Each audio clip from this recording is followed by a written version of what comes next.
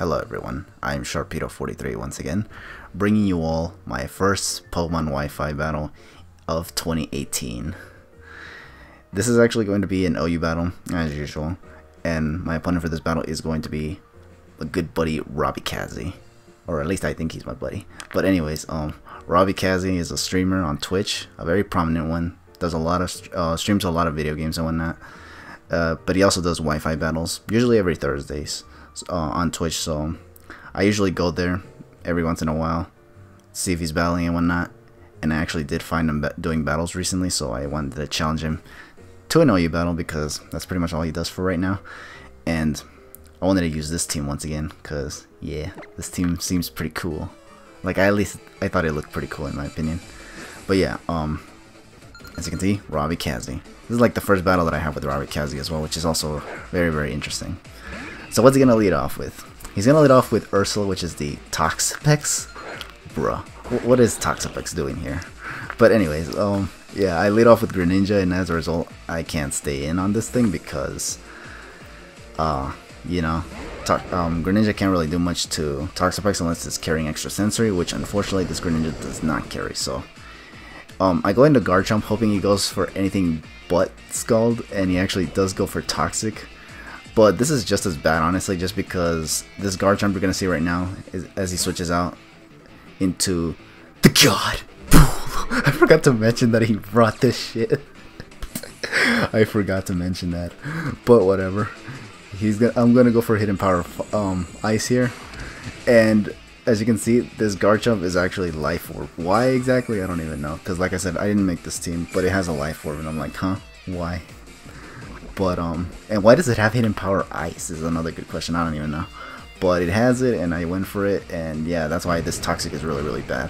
But now I decided to be offensive and just go straight for the Fire Blast, because the God is actually going to be a threat if I don't take this thing out ASAP. Because the God is a powerhouse to be reckoned with at all costs. And this grassy terrain, believe it or not, even though it can be sometimes, I don't know, counterproductive or something, it can be a bit of a problem in the sense that, well, I do damage, it gets HP back. I get HP back too, but because I'm toxic, I don't really benefit much from the grassy terrain. So, and he on the process is bulky as sin and takes a lot of hits for days and then gets a lot of recovery back. And the recovery seems to give him a lot more HP than I'm dealing damage with. At least that's how it looks like. But yeah, here I went for a couple Fire Blasts. Thankfully none of them missed because every little bit of damage I can get on the God is very, very nice. But yeah, now I'm gonna go into Greninja because he went into Latios. I just wanted to scare him out, hoping he'd go for the Ice Beam. I don't know if that Latios is scarfed or not, but if it was, then damn, this was risky because he could have just one-shotted me right here.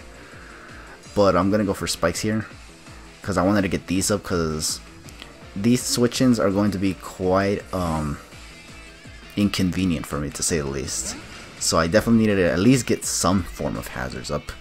And I got Spikes up as a result. Here I hard switch into Magearna, hoping he goes for Toxic again, but he actually went for the Scald, so I was like, damn it. Thankfully I did not get burned though, and I actually got some recovery from the grassy terrain, which is actually really, really nice. I'm not poisoned, so this doesn't get nerfed by a grassy terrain or anything like that. I go for Flash Cannon here, thinking he'd switch out.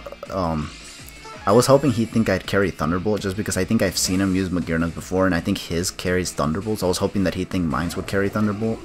Because I think Bolt Beam Magearna's is still standard even today, honestly, so yeah.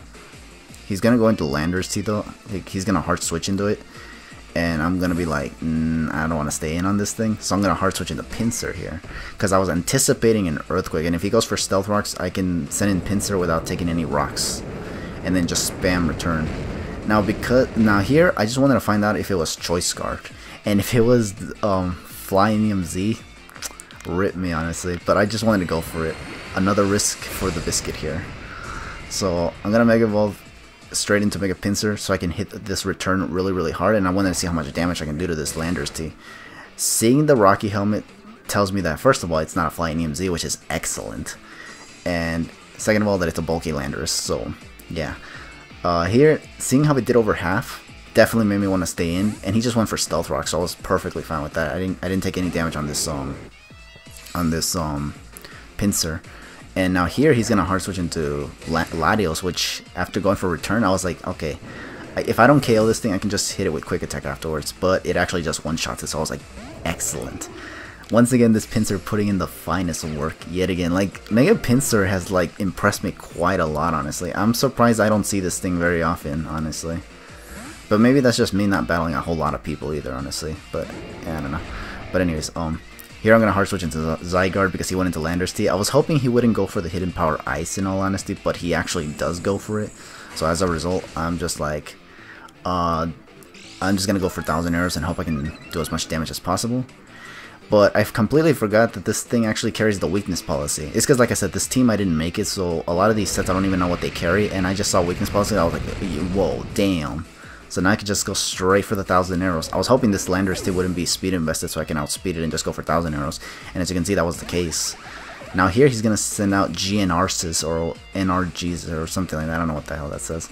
But he's going to go for Flash Cannon. I thought this was going to take me out, but I just wanted to go straight for these 1,000 arrows anyway. Because rather than E-Speed, because if I do live, which I do here, I get to take out this Magnezone. So that was excellent. This was another risk, because honestly, I don't even know if that Flash Cannon was a roll or not, but the fact that I lived that was like miraculous right there. Now here he goes into Kartana. Now here I was wondering if this was a choice Kartana, so I just went for the E-Speed to get damage because I did not want to switch anything in, because I feel like anything that I switch in can get 2-hit KO'd. So I just decided to stay in with Zygarde, go for E-Speed as he goes for Sacred Sword.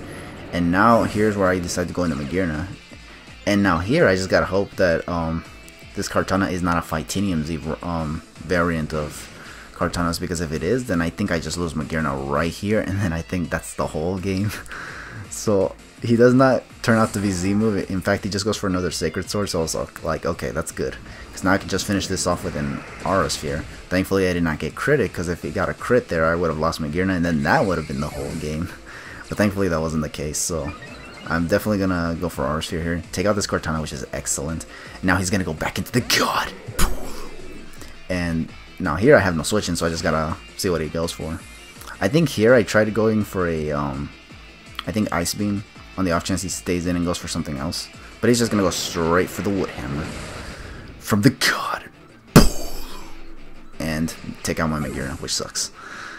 But here the goodness is that now I'm going to send in, what's it called? Greninja. Now here the reason why I sent in Greninja was because I wanted to go for the Ice Beam. But at the same time, yeah, I just went for the Ice Beam here.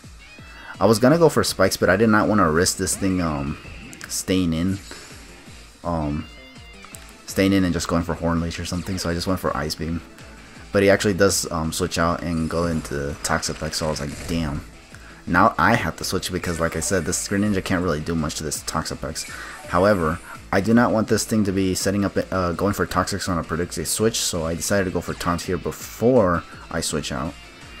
And also on the off chance that he wants to maybe go for Recover, even though I don't see why would he go for that right now. Maybe he thought I would go for Extra Sensory here and take damage and then go for Recover just to scout if I have it or not. But I actually just went for Taunt just because I wanted this thing to not be able to Toxic or Recover anything. Now here I got my Grassy Terrain up, and this is actually really good for me. So I'm back to full HP. So here I'm going to now hard switch into Excadrill, because what I wanted to do now was get the Rapid Spin off, because I definitely need my Mega Pinsir to come in without taking any rocks damage, because since it's Mega Pinsir now and not regular Pinsir, it's gonna take a lot more rocks damage. And I think with the HP that I had left, I think I even just straight up lose what's it called, Mega Pinsir after rocks, I think. But if not, I would have just been hella weakened. That, who knows, I probably wouldn't have been able to one-shot anything. Whatever doesn't get one-shot, I just get KO'd. Like, I lose Mega Pinsir after one hit. That's not what I wanted, so yeah. Here, as you can see, got the Scald, got the Burn. I didn't really care about the Burn, honestly. The only thing I cared about right here was just getting the Rapid Spin off, because I needed those rocks off. Now here, I was about to go for Toxic, anticipating the God to come back. But he actually stayed in and switched out, and I thankfully went for Earthquake, because if I went for Toxic there, that would have just been a bad play. I needed damage on this Toxapex, so that way I can be able to, you know, get things going with Mega Pinsir. But I was like literally in a 50-50 here, because he could have switched into the God if he predicted correctly, that is. But it was a 50-50, so again, it could have gone into either way, honestly. So here he KOs my Excadrill, which is good. And now I get to send in Mega Pinsir, which I was hoping could take out this Toxapex with one Earthquake. And thankfully it does, so now I'm just like, yeah. And now his last Pokemon is the God. And as a result, I'm just going to go for the Quick Attack on the off chance this thing is Scarf, which I don't think it is, honestly. Just because if he was Scarf, he probably would have stayed on my Greninja. So yeah, I just go for Quick Attack and take this thing out. I don't want to play around, so I just want to take this thing out. Plus it was safer move, and I thought that in the range that it was at, I should be able to take it out with Quick Attack at the very least. So yeah, that was a pretty close game actually. Not gonna lie, if I lost Mega Pinsir there, that would have been the whole game, because I think my only other Pokemon was Greninja. And again, depending on that Bula, if it was Scarfed, it might have been able to take me out, but if not, then I don't know. Maybe my Greninja wouldn't have been able to take it out if this thing was like maybe a Salt Vest or something. I don't know. But yeah, that's going to be the whole game. Good game to my boy robikaze. I'm definitely going to battle him more times in the future just because I love battling robikaze, and not to mention he's a pretty fun streamer in my opinion. He's that very, very relaxed kind of person that just likes to, you know, have fun, which is what I like to do, especially for these battles. Just have fun, not get, you know, like over competitive and whatnot. So yeah, I'm gonna leave his handles in the description below. I think he also has a YouTube channel now, so if you guys want to check him out there, you guys can. I think he's doing a, I don't know if Nuzlocke or just a regular playthrough, but he's playing Ultra Sun for his YouTube channel, so you guys can check that out if you guys want to. You guys can see his perspective on the playthrough, because you know that a lot of people make a lot of playthroughs, but everyone has a different perspective. So yeah, anyways, with all that said, thank you all for watching this first battle for 2018, and I'll catch you guys for more battles in the future. But for now, just take it easy.